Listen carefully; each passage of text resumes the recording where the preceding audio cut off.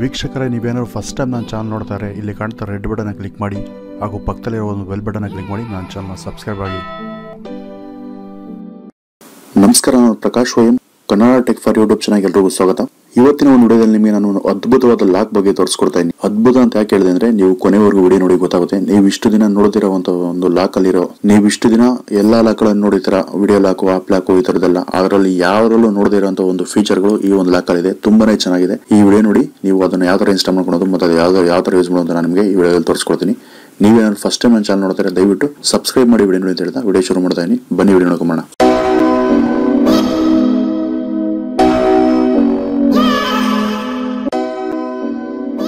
First ನಿಮ್ಮ play ಸ್ಟೋರ್ನ open ಮಾಡಿಕೊಂಡು ಆ ಒಂದು ಜಾಗದಲ್ಲಿ ಟೈಮ್ ಲಾಕರ್ ಅಂತ ಟೈಪ್ ಮಾಡಿ. ನಂತರ ನೀವು ಇಲ್ಲಿ ನೋಡ್ಬೋದು, ಈ ಲೋಗೋನ ಸರಿಯಾಗಿ ನೋಡ್ಕೊಳ್ಳಿ. ಈ ಲೋಗೋ ಇರುವಂಥ ಒಂದು ಆ್ಯಪ್ನ ನೀವು ಡೌನ್ಲೋಡ್ ಮಾಡ್ಕೊಳ್ಳಿ.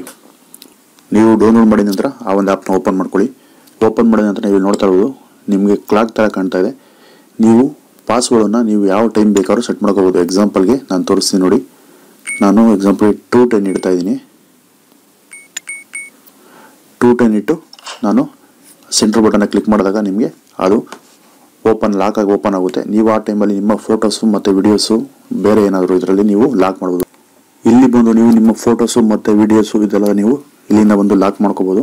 ಆದರೆ ಇದರಲ್ಲಿ ಸ್ಪೆಷಲ್ ಫೀಚರ್ ಏನಪ್ಪ ಅಂದರೆ, ನಾನು ಯಾಕೆ ಅದ್ಭುತ ಅಂತ ಹೇಳಿದೆ ಅಂತ ಹೇಳಿದ್ರೆ, ನೀವು ಇಲ್ಲಿ ನೋಡ್ತಾ ಇರ್ಬೋದು, ಈ ಒಂದು ಜಾಗ ಏನಿದೆ ಅಂದರೆ ಇಂಟರ್ನೆಟ್ ಸಿಂಬಲ್ ಇದೆಯಲ್ಲ, ಈ ಒಂದು ಜಾಗನ ನೀವು ಕ್ಲಿಕ್ ಮಾಡಿದಾಗ ನಿಮಗೆ ಇಲ್ಲಿ ಹಲವು ಬ್ರೌಸರ್ಗಳು ಓಪನ್ ಆಗುತ್ತೆ. ಈ ಜಾಗದಲ್ಲಿ ಬಂದು ನೀವು ಯಾವುದೇ ಒಂದು ಏನೇ ಬ್ರೌಸರ್ ಮಾಡಿದ್ರು ಇಂಟರ್ನೆಟ್ಟಿಂದ ಅದು ನಿಮಗೆ ಹಿಸ್ಟ್ರಿಲಿ ತೋರಿಸಲ್ಲ. ಬೇರೆ ಯಾರಾದರೂ ನಿಮ್ಮ ಒಂದು ಗೂಗಲ್ ಹಿಸ್ಟ್ರಿನ ಚೆಕ್ ಮಾಡಿದಾಗಲಿ ನಿಮಗೆ ಯಾವುದೂ ಅಲ್ಲಿ ರೆಕಾರ್ಡ್ ಆಗಿರಲ್ಲ. ಈ ಒಂದು ಆ್ಯಪ್ ಒಳಗಡೆ ಬಂದರೆ ಮಾತ್ರ ಅದು ಅವ್ರಿಗೆ ಗೊತ್ತಾಗುತ್ತೆ. ಬೇರೆ ಯಾರೂ ಗೂಗಲಲ್ಲಿ ನೀವೇನೇ ಒಂದು ಸರ್ಚ್ ಮಾಡಿದ್ರು ಬೇರೆಯವ್ರಿಗೆ ಹಿಸ್ಟ್ರಿಲಿ ಅದು ಗೊತ್ತಾಗಲ್ಲ. ಇದೊಂದು ಫೀಚರ್ ಆದರೆ ಮತ್ತೊಂದು ಫೀಚರ್ ಏನಪ್ಪ ಅಂದರೆ, ಇಲ್ಲಿ ಸೆಟ್ಟಿಂಗ್ ಮಾರ್ಕ್ ಮೇಲೆ ಕ್ಲಿಕ್ ಮಾಡಿ. ನೀವು ಕ್ಲಿಕ್ ಮಾಡಿದ ಮೇಲೆ ನೀವು ಇಲ್ಲಿ ನೋಡ್ಬೋದು, ಇಲ್ಲಿ ಫೇಕ್ ಪಾಸ್ವರ್ಡ್ ಅಂತ ಇದೆಯಲ್ಲ, ಈ ಫೇಕ್ ಪಾಸ್ವರ್ಡ್ನ ಕ್ಲಿಕ್ ಮಾಡಿದಾಗ ನೀವು ಆಲ್ರೆಡಿ ಪಾಸ್ವರ್ಡ್ ಕೊಟ್ಟಿರ್ತೀರ. ನಿಮ್ಮ ಒಂದು ಒರಿಜಿನಲ್ ಪಾಸ್ವರ್ಡ್ ಏನಿದೆ ಅದು ಬಿಟ್ಬಿಟ್ಟು ನೀವು ಇನ್ನೂ ಒಂದು ಫೇಕ್ ಪಾಸ್ವರ್ಡ್ ಹೋಗೋದು. ಎಕ್ಸಾಂಪಲ್ಗೆ ನೋಡಿ ತೋರಿಸ್ತೀನಿ. ಇದು ಯಾಕೆ ಯೂಸ್ ಆಗುತ್ತೆ ಅಂದರೆ, ಎಕ್ಸಾಂಪಲ್ಗೆ ನೀವು 12:30 ಅಂತ ಒಂದು ಪಾಸ್ವರ್ಡ್ ಇಟ್ಕೊಂಡಿರ್ತೀರ, ಅದನ್ನು ಕ್ಲಿಕ್ ಮಾಡ್ಕೊಳ್ಳಿ. ಮತ್ತು ನಂತರ ಅದನ್ನು ಕನ್ಫರ್ಮ್ ಕೊಡಿ.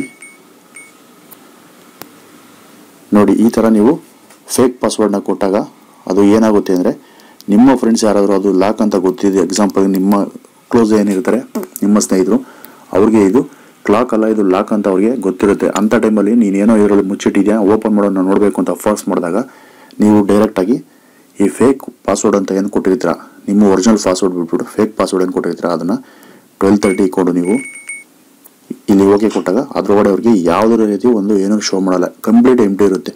ನೀವು ಒರಿಜಿನಲ್ ಪಾಸ್ವರ್ಡ್ ಕೊಟ್ಟು ಲಾಕ್ ಮಾಡಿರ್ತಾರಲ್ವ, ಆ ಒಂದು ಫೈಲ್ಸ್ಗಳಿದ್ರಲ್ಲಿ ಫೇಕ್ ಪಾಸ್ವರ್ಡ್ ಕೊಟ್ಟು ಓಪನ್ ಮಾಡಿದಾಗ ನಿಮಗೆ ಏನು ಸಿಗಲ್ಲ. ಕಂಪ್ಲೀಟಾಗಿ ಎಂಟಿ ಕಾಣಿಸ್ತಾ ಇರುತ್ತೆ ಅವರಿಗೆ ನೋಡೋದಕ್ಕೆ. ನೀವು ಈ ಥರ ಒಂದು ಫೇಕ್ ಪಾಸ್ವರ್ಡ್ ಹಾಕಿ ನಿಮ್ಮ ಸ್ನೇಹಿತರು ಕೂಡ ತೋರಿಸ್ಬೋದು, ಯಾವುದೇ ರೀತಿ ತೊಂದರೆ ಆಗಲ್ಲ.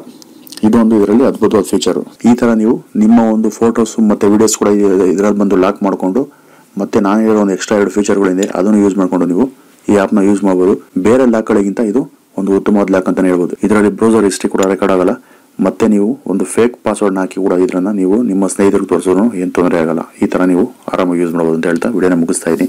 ದಯವಿಟ್ಟು ಈ ವಿಡಿಯೋನ ನಿಮ್ಮ ಸ್ನೇಹಿತರಿಗೂ ಶೇರ್ ಮಾಡಿ. ಮತ್ತೆ ಫಸ್ಟ್ ಟೈಮ್ ನೀವು ನನ್ನ ಚಾನಲ್ ನೋಡಿದರೆ ಸಬ್ಸ್ಕ್ರೈಬ್ ಮಾಡಿ ಅಂತ ಹೇಳ್ತಾ ವಿಡಿಯೋ ಮುಗಿಸ್ತಾ ಇದ್ದೀನಿ. ವಿಡಿಯೋ ನೋಡೋದಕ್ಕೆ ಧನ್ಯವಾದ.